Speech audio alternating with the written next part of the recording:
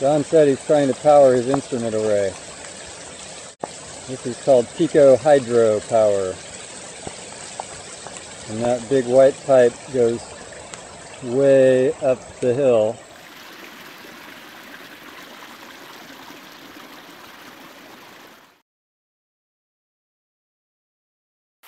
This is the intake manifold. We got a little stream coming down the hill here. And we just kind of dug out a little basin, filled these bags with gravel and other stuff to make a little check dam so that it's deep enough to submerge the intake pipe there. And then it just comes out and goes on down the hill. So I wanted to make sure that it hadn't failed in some way. Either the dam would get undermined or the little basin fill up with sediment and or otherwise clog up the intake. I think you can get a pretty decent view of the intake manifold here. A pipe with a bunch of holes drilled in it and then screening around the pipe. I'm just slightly concerned that it might have completely filled up with mud, but it seems to not have done that, which is good. And neither has the dam, such as it is, been undermined in any way that I can tell. Jon is gluing the jets in place that will shoot the water against the blades of the turbine, spin it, send current through our wire up to our batteries and thereby power the antenna array so that we can collect data. So here again, Jon lounging in the creek. That's what grad school is all about, right, Jon? Such a beautiful day. Yeah. This is Oregon. This is the Oregon Coast Range. It is March.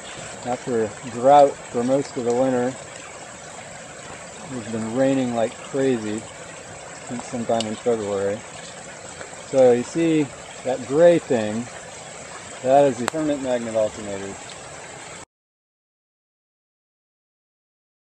And then you see those blades on there, on the turbine, these little jets, these little brass nozzles you can just see there at the end of that white pipe. So that's going to shoot water out.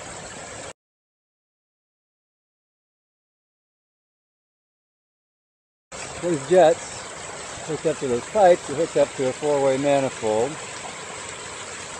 which is hooked up to this reducer here from the 2-inch pipe down to 3/4 and then half. And you see there's a quarter-turn ball valve up there, that red thing. When we open that valve, that water will come streaming out of there through this pipe. We're not going to leave it tied up to the tree like it is right now. We've got this bucket here, but for now we've got the bucket off so we can get the nozzles in place and make sure that thing works. I wanted to show you these log jams. This is the downstream one that we designed with the help of the Forest Service biologist Justin Girding and Jack Sleeper. And the idea here was that you'd create some kind of backwater behind it at high water. You can see that flow is really ripping through that stretch there, but those roots sticking into the channel would somewhat confine the flow against this bank here and actually cause some bank erosion, which is what we wanted.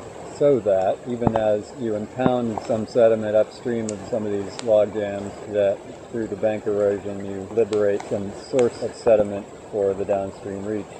And as you can see, there's a clump of bank material that has collapsed within the past few weeks.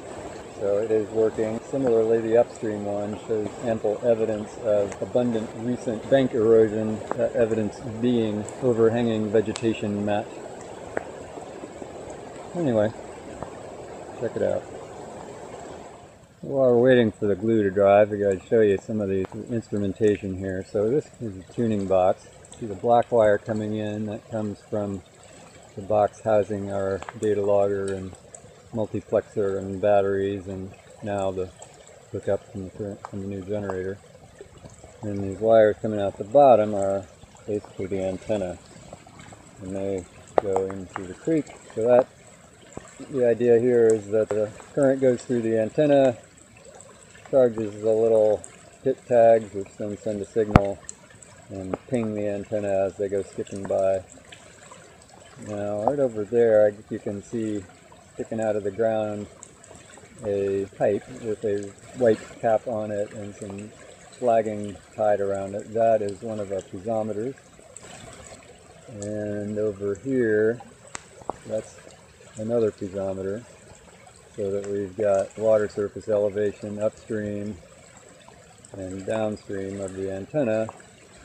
And in combination with surveying the cross-section of the channel, we can get the total boundary shear stress, because once we know the discharge and the cross-section, we can find the depth, the width, and the velocity, and the changes in those things are related to the total boundary shear stress.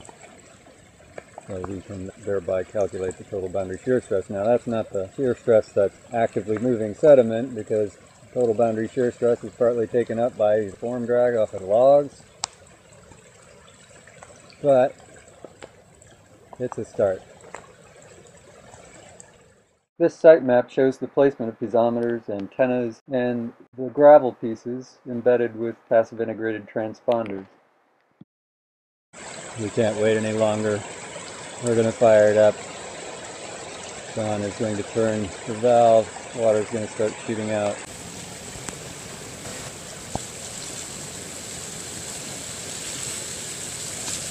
There she goes. That's only 1/8 of the quarter turn valve. Crank it.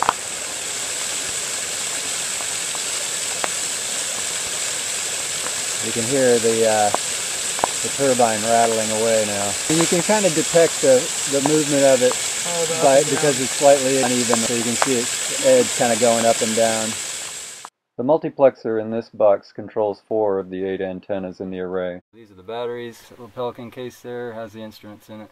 So we've got this switch. Feed current to the batteries when the batteries are charging, and dump current to ground when the batteries are full. Here's our generator, and it's purring along and measuring the current. So it's putting out between 0.72 and 0.8 amps. This is the primary box. It has a generator, tools, 4 more batteries, and another 4-way multiplexer. And so it controls the other 4 antennas.